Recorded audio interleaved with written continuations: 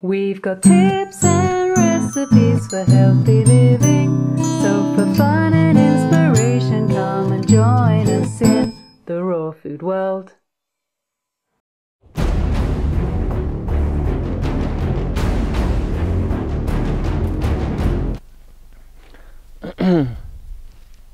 God made man king over the animals.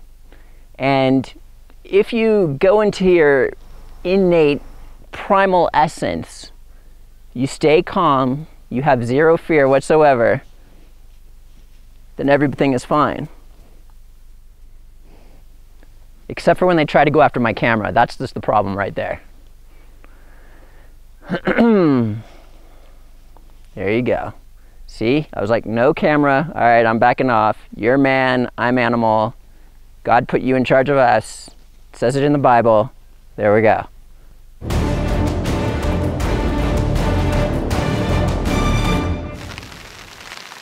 And here are my beehives.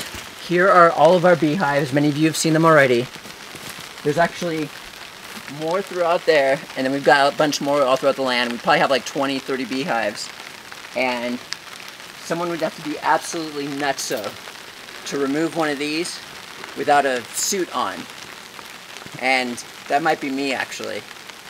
Because I believe that if you stay calm and have zero fear, that the bees will not hurt you. Shall we try?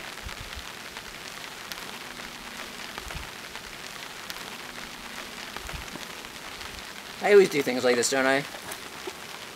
Ostriches ready to kick me in the balls, horses ready to kick me, and now I'm here messing with beehives. Let's try this one actually, because there's less on top.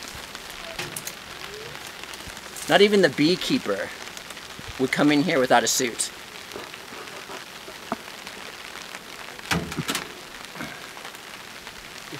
Smoke them first so they don't get, agitated. And you're supposed to smoke them first so they don't get agitated.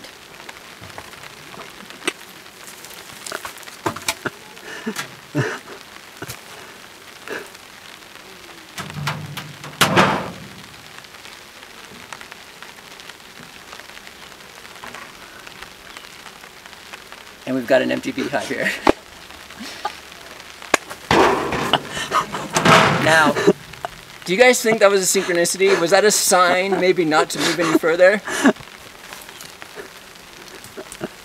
See, some people would maybe think that I am stupid for doing something like this. But obviously, I've got faith and I'm protected. But now that I've opened this and it is completely empty, now I realize I would be stupid if I didn't take this as a sign to stop in my tracks. So I'm not stupid, and my faith has served me well, and we are going to continue on. Let's get out of here. And today we have our high-tech, or you can maybe say ancient, vintage sugarcane juicing machine.